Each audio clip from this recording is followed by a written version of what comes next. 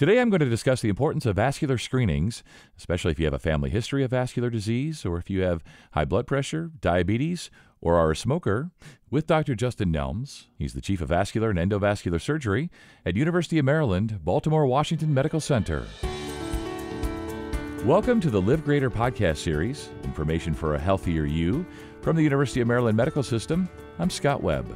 Dr. Nelms, thanks for your time today. We're going to talk about vascular screening and everything involved. So as we get rolling here, briefly explain, if you can, what vascular screening is and why it's important for patients to have one. A vascular screening is a means of detecting disease in arteries. And what I really mean by disease are blockages in arteries. And of course, we have arteries all over the body, and their job is to take blood to the organs that need them to perfuse those organs. And each of these arteries is vulnerable to developing blockages. And there are some risk factors that can increase that risk. But what a screening is an ultrasound study that looks at certain select areas of the body to assess these arteries for disease. And the value in it is it can potentially identify disease before it becomes a problem and allow these arteries to be appropriately treated. Okay, so let's talk then, from a patient's perspective. What can they expect to learn, when they go for a vascular screening? What can they expect to learn, and what do the different outcomes indicate? A typical screening involves an ultrasound study of the aorta, the major artery in the abdomen, the carotid arteries, the arteries in the neck, as well as the arteries that perfuse the legs, the arteries that go down to the legs and feet. In the screening, as the patient walks in, they'll be registered and they'll meet a sonographer, an ultrasound technologist, who will then conduct this test. Now, an ultrasound test is non-invasive. There's no pain involved. Most people identify ultrasound with babies. It's a little bit of jelly. Yeah. Jelly goes on the skin, and they can take pictures of these arteries. And those three components that I mentioned, the carotids, the abdominal aorta, and the lower extremities, will be assessed, and the patients will get a result at each of those locations.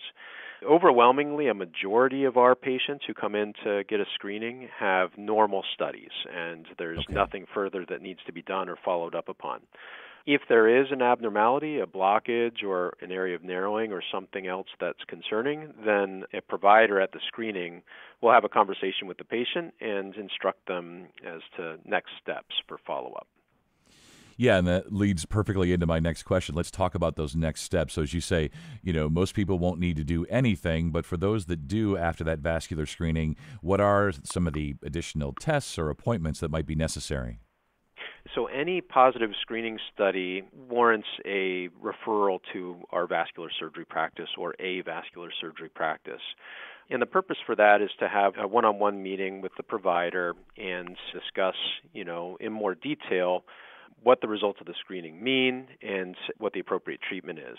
Now, it's kind of hard to just issue a blanket statement that's saying if this is positive, this happens, because the treatment depends on what is identified. For example, if there are blockages in the arteries that go down to the legs, a patient may meet with a vascular surgeon and an arteriogram might be recommended, which is a study that involves contrast injected into the legs and possible ballooning or stenting of those arteries. Yeah. If, for example, there's an aneurysm identified, an enlargement of the artery, the aorta, the artery in the belly, then a procedure to fix that aneurysm may be warranted. Or probably most commonly, it will be, we've identified this disease, it's not causing a problem right now, but it's important that we continue to track it and monitor it with regular surveillance ultrasound studies in our vascular laboratory. Yeah, I thought you might use the word surveillance. I don't know why. I just enjoy that word so much. Maybe from a patient's perspective, let's do nothing for now. Let's just surveil. Okay, yeah. Sounds good, Doc. Right. What are some lifestyle modifications? Because, none of us can outrun our family history and genetics. But when we think about lifestyle modifications, what might be recommended based on the screening results, and how ultimately do they impact vascular health? Yeah, great question. So there certainly are some significant risk factors for vascular disease. Probably the most important one is smoking. Cigarette smoking, as most of us know, is pretty bad for your health overall, but it is particularly bad for your arteries. And it affects arteries all over the body. It can affect the arteries that go to your heart, the coronary arteries, or your carotid arteries, or the arteries that go to your legs or your abdomen. And so stopping smoking, or at least cutting back smoking, is probably the most important modifiable risk factor that we have for vascular disease. Other risk factors are diabetes.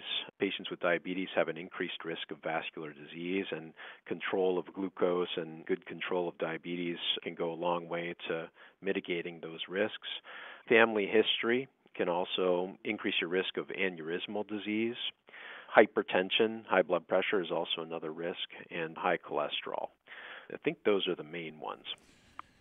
Yeah, and I never talk to an expert who says, "Oh, it's fine if you smoke. We'll just work around that." No, that's always right at the top of the list. To stop smoking, and then we'll dig in. We'll roll up our sleeves here. And we think about that, in terms of treatment options. Let's talk about medications, treatments that might be prescribed after screening, and how they really help individuals through some of these vascular issues, or a positive test, as you say. If vascular disease is identified, antiplatelet therapy, meaning usually just aspirin, is warranted. Aspirin has been shown in this particular patient population to reduce the chances of major adverse cardiovascular events, such as stroke, heart attack, acute lower leg ischemia, or blockages. And so generally we'll recommend just a baby aspirin, 81 milligrams once a day for these patients. The other therapy, the other main medication in our arsenal, if you will, is statin therapy. So statins are a class of medication that are designed to treat cholesterol. But interestingly, statins have also had an unintended benefit of having an effect to stabilize atherosclerotic plaques or blockages that build up in arteries. And so patients with significant disease often benefit from high-intensity statin therapy as well. And then, of course, we talked about smoking already, of course, but exercise is also helpful. It's beneficial to your arteries as well. So we generally recommend exercise, particularly in patients who have lower extremity disease. I want to talk about follow-up screenings. So if somebody's, whether they've had positive results or not, but in general, how often do folks need to be rescreened or follow up? And what might that mean ultimately if they're told, oh, you need to come back in 6 months or a year or whatever it is?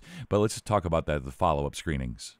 It largely depends on what the specific results of the screening study are, what the positive result is. So for most patients walk in, they get the screening study, and everything is completely normal. They will not need another screening study unless something changes, or maybe their primary care physician is concerned about their risk factors and their likelihood of developing subsequent disease. So that's a majority, probably 95% of our patients who get a screening have that clinical course. If there is a positive result, it depends on where it is. Probably the most common positive result we see is an asymptomatic carotid stenosis, so a little narrowing in one of the arteries that goes to the brain, maybe in the 50% range. It's asymptomatic, it's not concerning, it doesn't need to be treated, but it should be monitored. So those patients, for example, would get ultrasound studies, one at 6 months, and then if that's stable, annually after that. Okay. And generally those studies are done in our vascular lab with our practice. But I suppose annual screening visits would be a substitute for that as well. Sure. Yeah, I know that you're the chief of vascular and endovascular surgery at the University of Maryland, Baltimore, Washington Medical Center. So, I don't know what it takes to get to you, but I'm assuming there's other specialists and surgeons along the way before we get to the head honcho, if you will. But wondering in what situations, should someone consider consulting a vascular specialist or a surgeon? In other words, how do they find the right healthcare provider for their needs? I'm kind of biased. I'd prefer that anyone with a vascular abnormality should see a vascular surgeon. That's my bias. Yeah. And so we're pretty accessible. I know at our practice, it's a simple Google search will bring you to our office information, and you can call and make an appointment. But wherever patients may be, they should be able to find a reliable vascular surgeon. Now, if it's minor or stable disease, a lot of it can be monitored by primary care physicians as well. So I certainly don't object to that Sure. approach either. Yeah, I can certainly understand the value, especially if someone's had a positive result and surveillance has been ordered, it just seems prudent, I guess is the word, to speak with you or another surgeon just to, talk things through, go over our options, just to make sure that nothing surgical, let's say, is needed now. I'm with you on that one, Doctor. This is 100%. Yeah, and this has been really educational. I love learning from these things, and I was excited. I don't know that you get as excited as I did about talking about vascular screenings, but I'm always interested in learning more about things like this and the value of the screenings and so on. So as we wrap up here, just final thoughts and takeaways when it comes to vascular screening. If folks are at higher risk, encouraging them to get those screenings and do what their doctors and or surgeons say. Let's hear it from you, Doctor. So one of the things that we haven't gone over yet is who should get a screening. And so what we generally recommend is a one-time screening for any men older than 65 or at age 55 if they have a family history of aneurysmal disease. And for women, the prevalence of aneurysmal disease is lower in women. So we'll generally recommend a screening for women who are 65 years or older.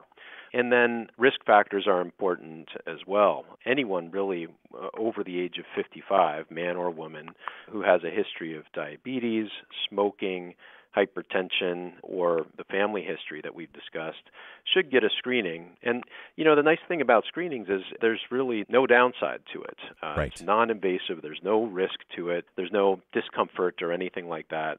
And the advantage is, of course, detecting disease before it becomes a problem. So it's the old ounce of prevention's worth a pound of cure mantra. Yeah, when you think about the other types of screenings that one might go through, let's say like a colonoscopy, right? There's much more involved. For a vascular screening, it's pretty relaxed for the patient and good to know those results, especially if we are at higher risk or have a family history and so on. So it's perfect today, Doctor. Thank you so much. You stay well. Okay, thanks. You too. That's Dr. Justin Nelms, Chief of Vascular and Endovascular Surgery at University of Maryland, Baltimore, Washington Medical Center. And find more shows like this one at umms.org/podcast and on YouTube. Thanks for listening to Live Greater, a health and wellness podcast brought to you by the University of Maryland Medical System. We look forward to you joining us again, and please share this on your social media.